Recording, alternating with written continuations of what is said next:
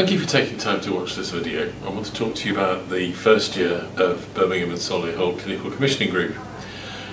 We came into being April the 1st of last year, and we're really pleased with the progress that we've made. The first thing I have to say is thank you to all of my colleagues here who work with me that put this organisation together. At the time at which we were created, we were, in fact still are, the largest organisation of its type in England. We have a budget of nearly £2 billion and we're responsible for the healthcare of over 1.3 million people on a day-to-day basis. In this past year we've done more though than just create our organisation. We've put in place a new strategy in terms of our work around children, which is integrated right across the sector of healthcare and education. And we've also added a lot of additional resource into our primary care facilities, our family doctors, our GPs, the ability to provide more appointments across a greater period of the week, particularly into the evenings and weekends.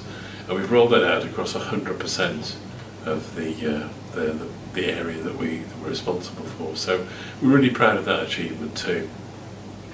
Last year was the 70th anniversary of the NHS, and we celebrated that as part of our annual general meeting and other events we held last year, just to say thank you to all of our colleagues who work in the service, particularly in our part of the world.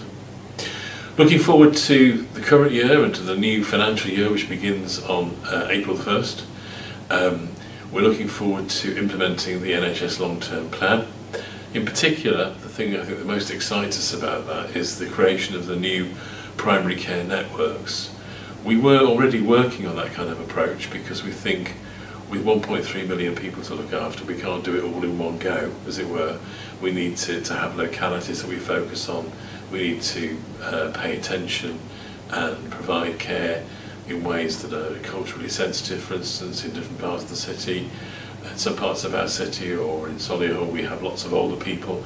In other parts, we have almost none at all. We have to focus on children's services. So we always knew we needed to take a local approach, and the emphasis in the long-term plan on creating primary care networks, communities of 30 to 50,000 people, is absolutely ideal, we believe, in terms of delivering our strategy. What are we going to be focusing on next year? Well, we need to do more and better around our children's services in particular. Birmingham has long had well-publicised issues around the quality of the services that we provide for children, particularly in health and social care.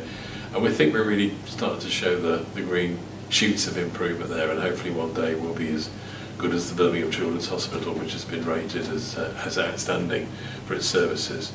We need to do more around our work around cancer to ensure that we meet the targets for treatment and for care for those, and we need to make sure that we have a more immediate and responsive service to people at a time of such critical and crucial personal need.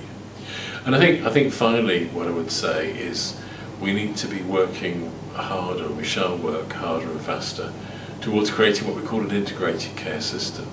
So one where health and social care, local government and the NHS are working much more closely together to ensure that our services are as seamless as possible, but also that we make the most efficient use of resources that we possibly can.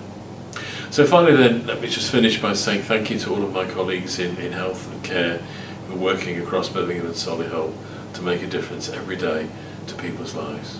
Thank you.